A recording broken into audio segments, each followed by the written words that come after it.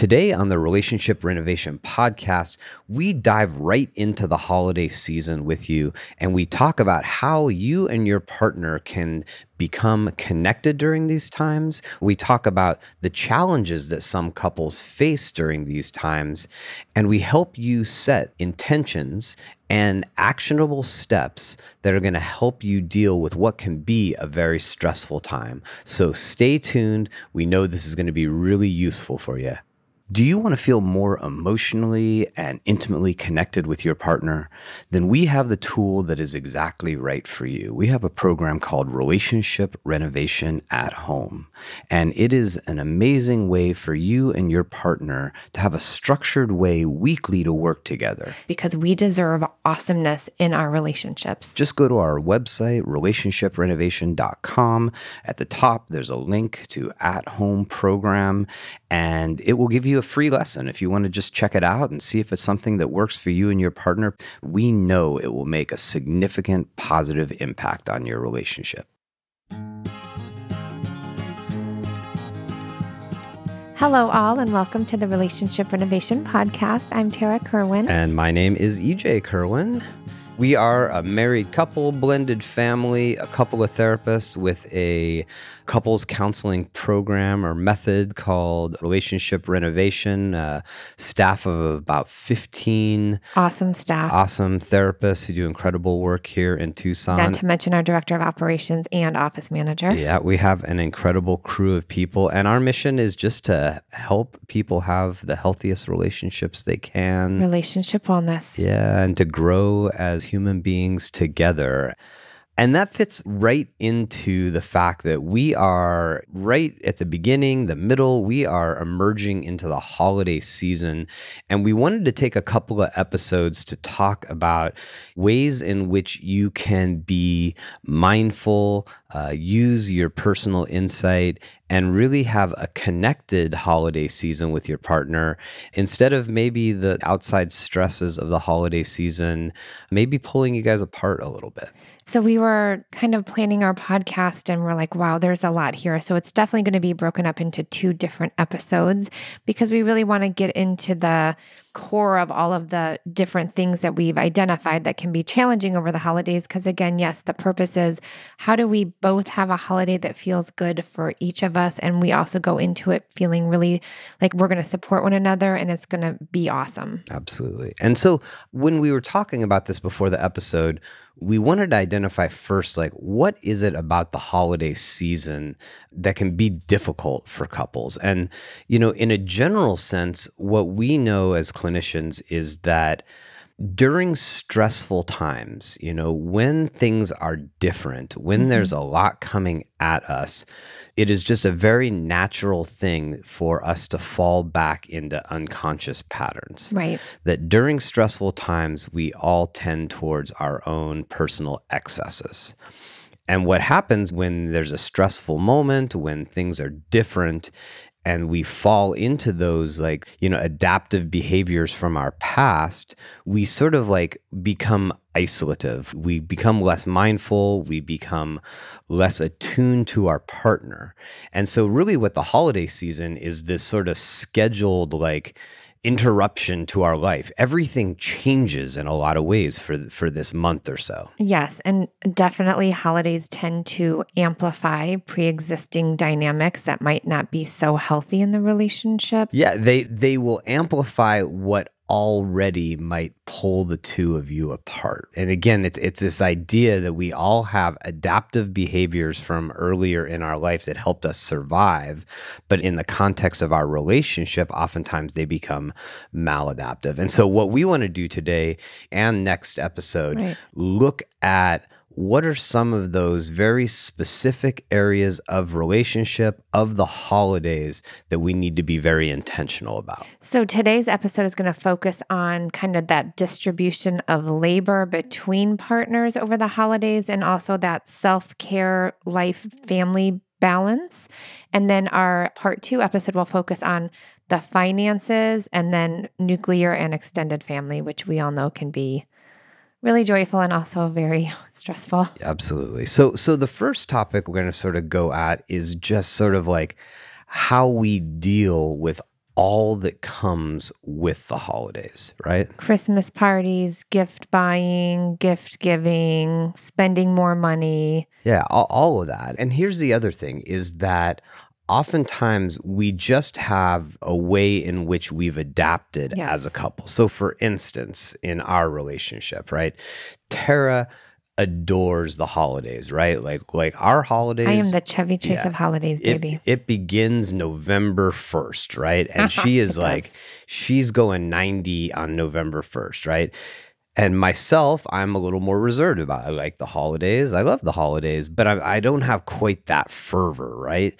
And so what happened over the years was just Tara took it all on, from decorating the house to buying gifts to organizing the holiday party. Like she just took it all on. And at first, I think it was sort of like fine with her. Yeah, it was never like, oh, you're going to take all this on. It happened just very unconsciously, unintentionally. But what happened was 5, 6, 7, 8 years down the line, 4 kids later. yeah, and life becoming more complicated, is it began to, like, I think it was like 2 or 3 years ago where I think Yes. like right around Christmas time, Tara was kind of like, I feel like I am the only one here who is like making this place jolly. Like, I feel like I'm the only person here buying gifts. Thinking about any of it or all of it, right? Like Yeah. your parents and the kids. And yes, it was all on me and it started to not feel good. Yeah, and it built resentment, and it definitely didn't lead to us feeling connected. And so there is a lot more that we take on during the holiday season. There's just more tasks, there's more things going on, there's more dynamics within families. And so what we thought is like one of the most important things is just sort of looking at first, like, how do each of you sort of like conceptualize, like, how do you feel the holidays together? What type of holiday? Because again, everyone has their own unique like expectations or differences around the holidays. And if you can talk about it kind of before the holiday season hijacks you, you can each be able to have like a version of what you want together. Because again, it's going to be different. I'm not ever asking you to be the Chevy Chase of our home, but wow, wouldn't it be nice if like we could split up the gift buying or split up the holiday party or the elf on the shelf dudes every night? So wouldn't that be nice? And the thing is, like, at first it probably did come out as resentment. Like I was angry, like, why aren't you doing any of this? And then I'm like, hold on, Tara, like I've been doing this. It wasn't like a planned thing. And EJ's pretty cool. Like if I ask him like, hey, this would mean a lot if you could help me, I have a feeling like he's going to be okay with it. And I have to let go too of some of that control that I would have around, I wanted to be creative for everybody's gifts and da da da da da. Well, like I gave some of that up. Well, and what we want to encourage all of you out there to do is have this discussion now, instead of, because the way this became apparent to us that this was a problem and this was actually kind of pulling us apart in the holidays versus bringing us together, was it was like literally like December 23rd or 24th, and like we're sitting in the living room and there was like sort of, it ended up being a point of conflict of Tara being like, I feel like this is like all on me.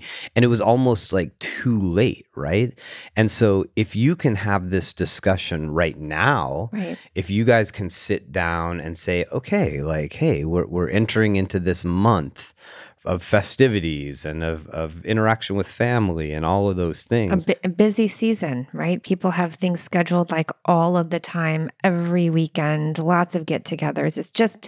It's not like your usual month. Yeah. And what do we want it to look like? You know, I think that that's a great entry point. Yeah. How will it be a fulfilling season for both of us? And I say, do this like in a fun way, like go out to dinner, right? And talk about it and make it like, hey, how can we each have what we want and make it happen? Yeah. Right. Dr. Stan's, amazing P's, plan, predict, prepare, sets us up for success every time. Yes.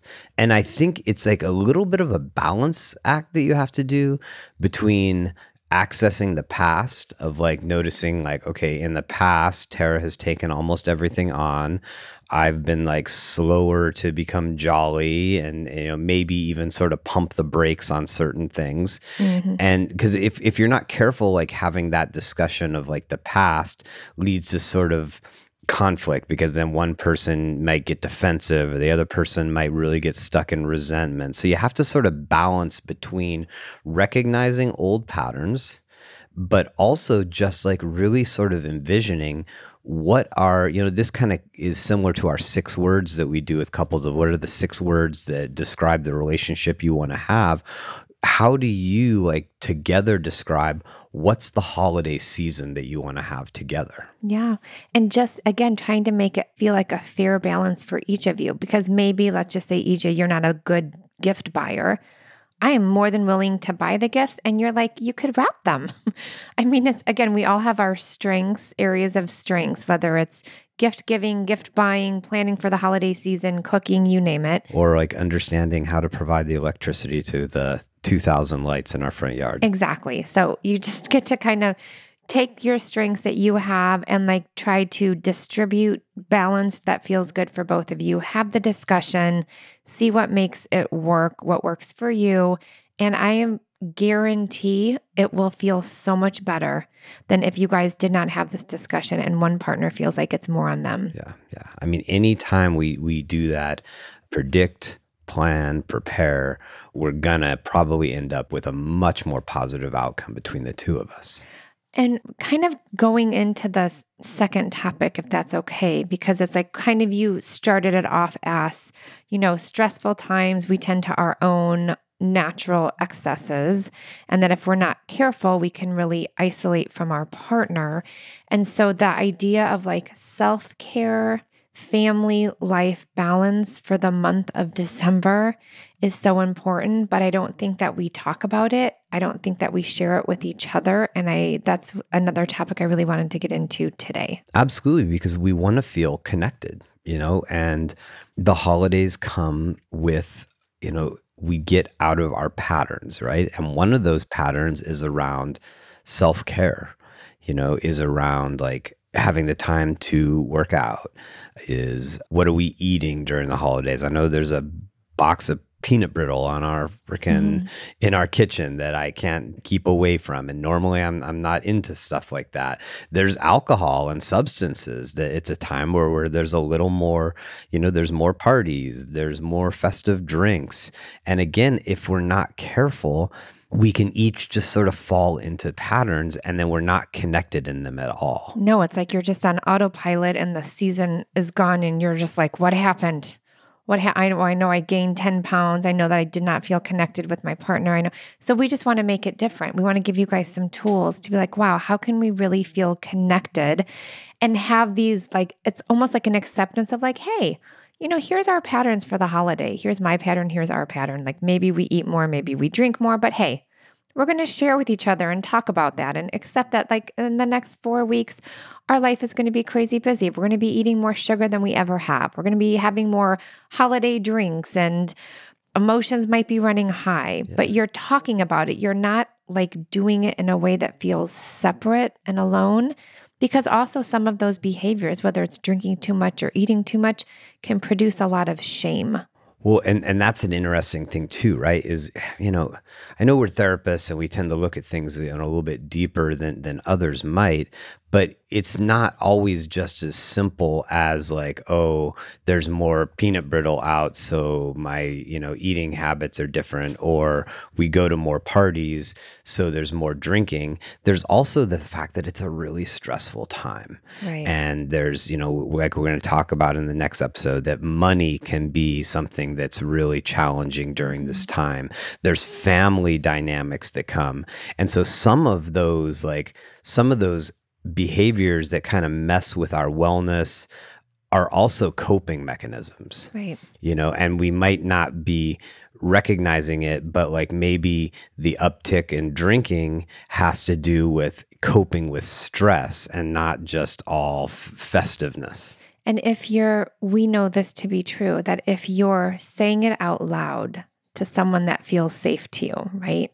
Hopefully that's your intimate partner, that you're not alone in it. That again, if you are like not going to the gym as much, or you are eating more than you have or drinking more, that when you're sharing it with someone, it feels like you're kind of being accountable and being in this place of acceptance versus not saying anything, being in a place of shame, then your self-esteem starts to kind of go down, or you're starting to feel insecure, and then you become irritable, and then you're kind of projecting onto everybody else because you don't feel good yourself.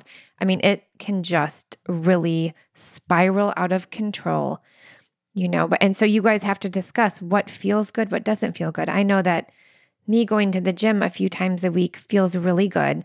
Over the holidays, it goes down a little, but I do enough, like 2 to 3 times a week. That still feels good. If I didn't do it at all, that would feel really bad. So I'm always bringing EJ in like, hey, honey, make sure like that you are supporting me and going to the gym like 2, 3 times a week instead of, 6 times. Well, and that's so important, because if you have this discussion and you recognize each of you of like, hey, what's going to be different, what's going to be challenging, then you can support one another, right? And so if I say like, okay, Tarah, like I definitely know that my nutrition gets totally offline during this time, and sometimes it's harder for me to fit in workouts, right? Mm-hmm. And I can accept that to a certain extent. Like I'm okay that I'll put on some extra weight over the holidays or whatever, but I don't want it to be out of control, because then I just Right. wake up like, January 1st and I feel like crap about myself. So can you help me? Right.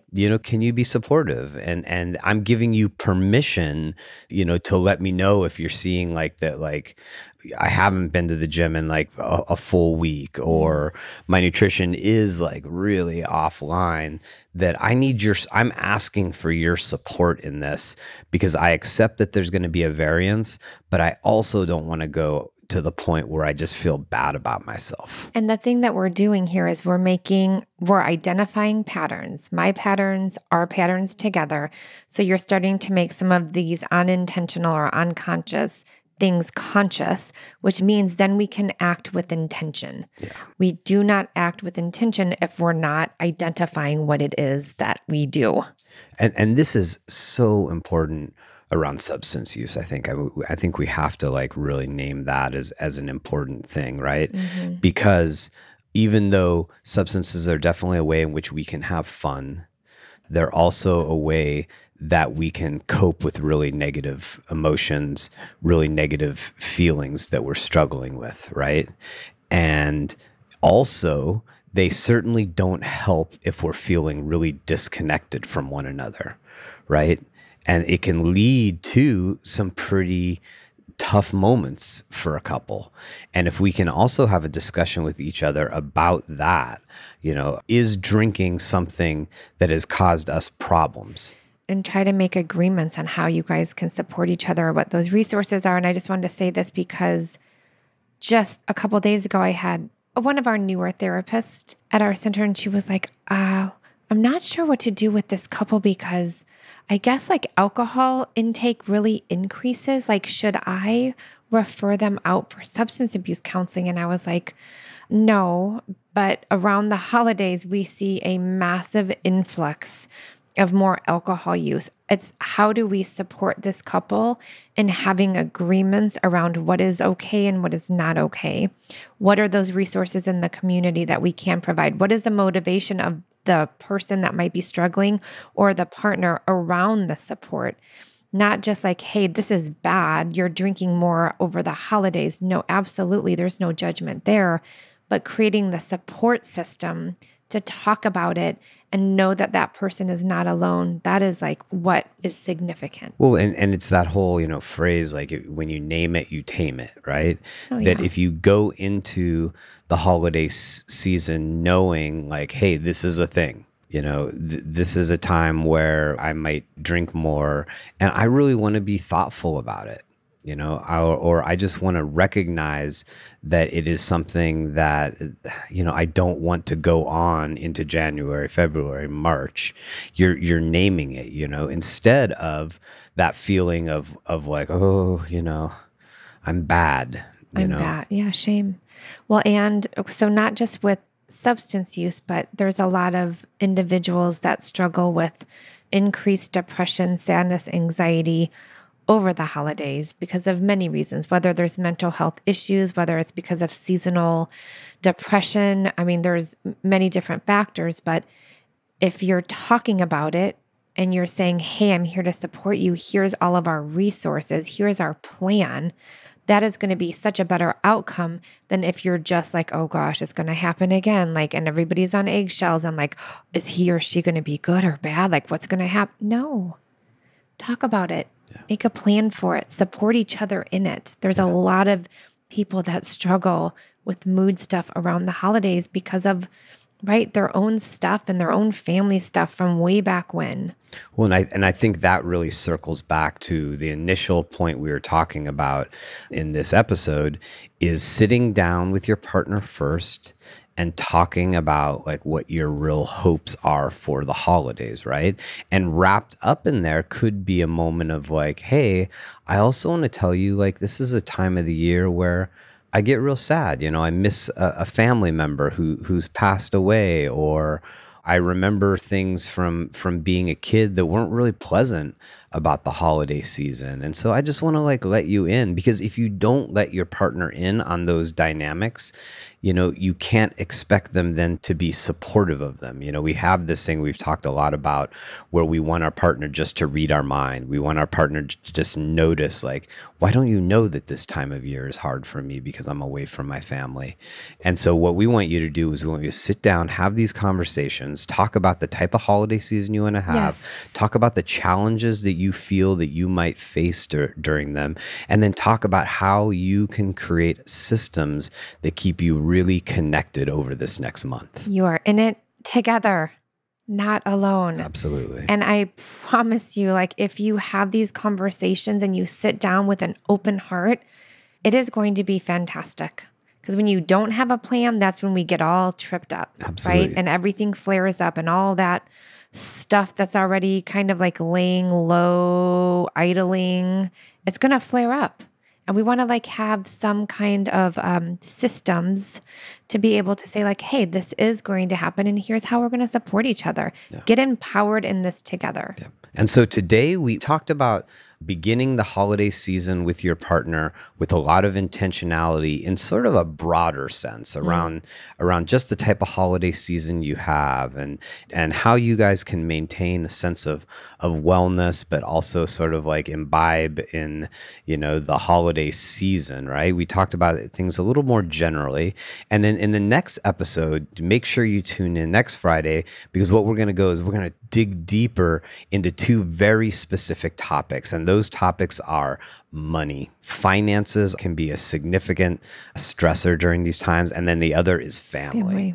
And how to be connected in the midst of the sort of, the amplification of exposure to family. And we really love hearing your feedback. Like, we want to know how this worked, because if it works for you, it works for others, it works for us. This is why we share. This is why we have our podcast.